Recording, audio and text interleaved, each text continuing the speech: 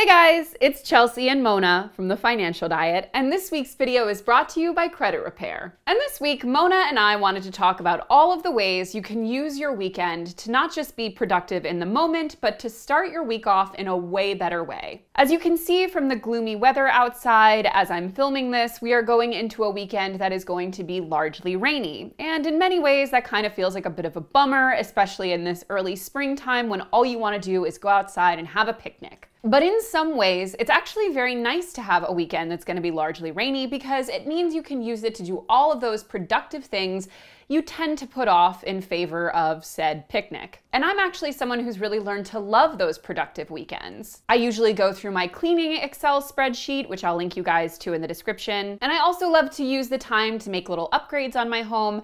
As you guys can see here or on my Instagram, I'm pretty into redecorating my home.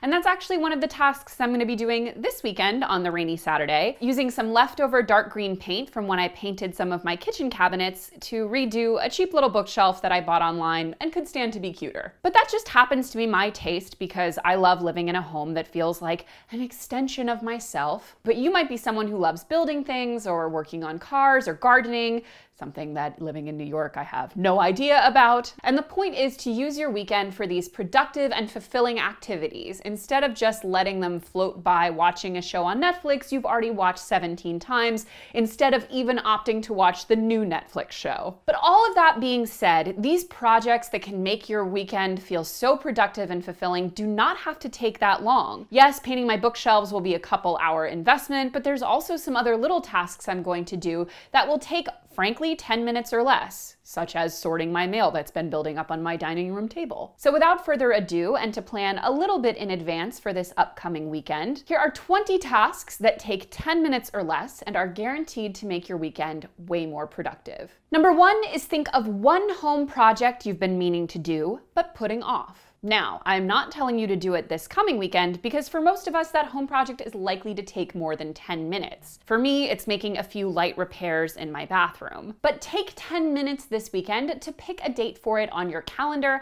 and actually put it there. That will give you time in advance to actually buy the materials needed, to plan your day around it, and maybe even plan something in the evening to treat yourself for finally accomplishing that task. Sometimes the difference between putting things off for years on end and actually doing them is giving them a place on your calendar. So take 10 minutes to do that this weekend. Number 2 is take inventory of all the cleaning / day-to-day household projects like tissues, toilet paper, etc.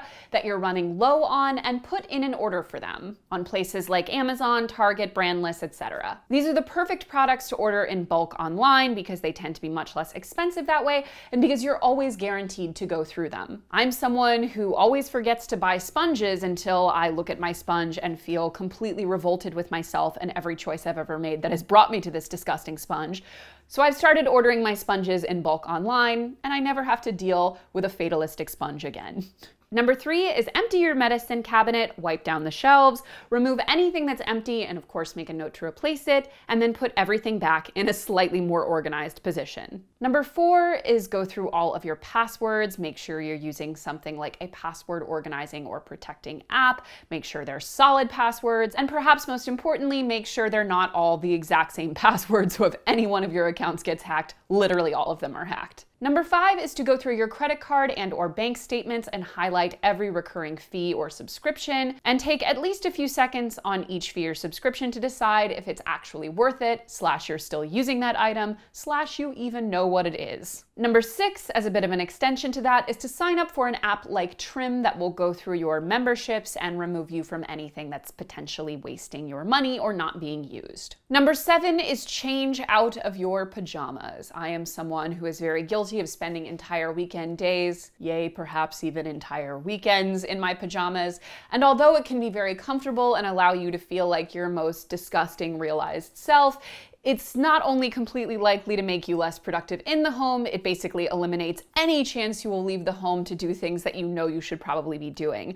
Even if it's just a regular old jeans and a t-shirt situation, putting yourself in real clothes increases the likelihood that you're going to complete a few productive tasks. Take the 10 minutes and put on something real. Number 8 is give yourself a little home manicure with a polish that makes you feel very put together, or do a little face mask that's guaranteed to brighten up your complexion and leave you a a little bit more moisturized. Weekends are always a perfect time to take those extra few minutes to do the beauty routines that always fall to the bottom of your list during the week and can leave you feeling so much better the whole week. Number 9 is to take at least 5 books off your shelf that you have never read and are never going to read, and or have read and will absolutely never read again. Those books should be donated to someone who actually will read them. Now, obviously in 10 minutes or less, you can't actually go and donate them, but put them in a neat little pile or in a bag by your door so that you can make sure to drop them off the next time you're on your way out of the house. And alternatively, number 10 is to pick up one book on your shelf that you've been meaning to read but haven't gotten started with yet, and promise yourself to just give it 10 minutes.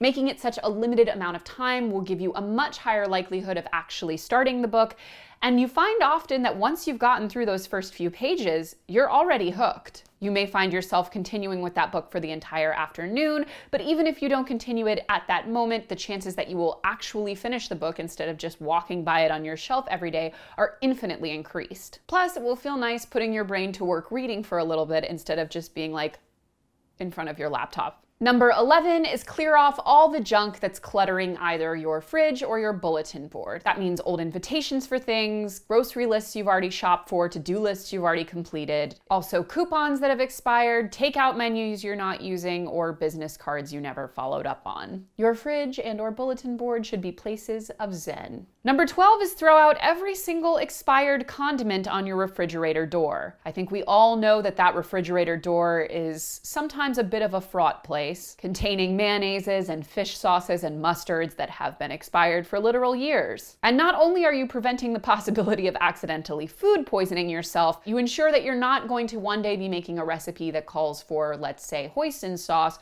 only to find that your hoisin has been expired for 3 years. Number 13 is wipe down all of the surfaces in your bathroom and give your toilet bowl a quick brushing. It's generally a good thing to do to give your bathroom a nice wipe down every few days, particularly if you have someone who happens to be shaving at its sink, but it's always good to take a little time to do this on the weekend. And you'll find that the more you get used to doing this, the less the actual deep bathroom cleans seem to bother you, because going in there is never like the hazard zone that it has to be if you never clean it. Number 14 is give all of your makeup brushes a good washing, or in some cases, a good throwing out. I use the dry makeup brush spray on a very regular basis, but I try to clean them about once every other week and to throw them away every few months. And some of you are gonna yell at me in the comments and say that's not enough and I'm disgusting. Well, I love being disgusting, so joke's on you.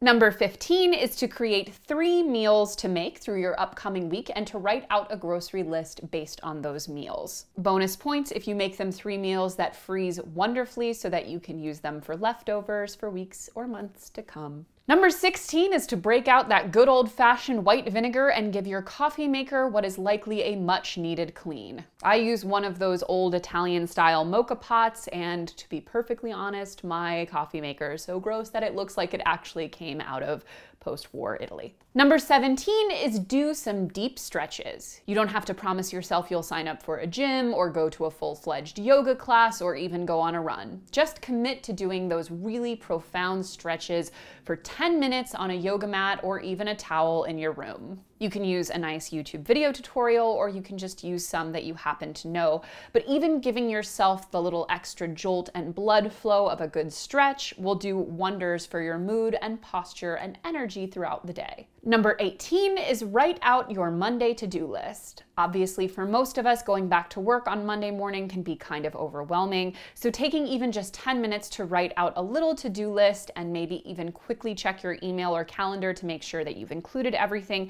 can make the day feel so much smoother and more manageable. Part of the reason Mondays always feel so terrible is because we spend the entire weekend and especially our entire Sunday trying to ignore it and pretend it doesn't exist.